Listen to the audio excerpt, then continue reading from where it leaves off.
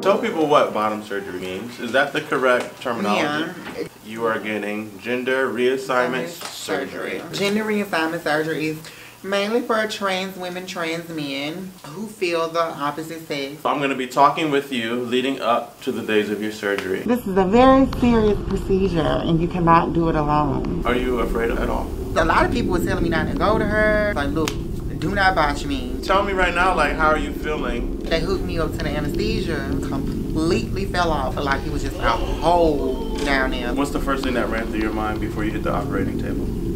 Am I making a big mistake?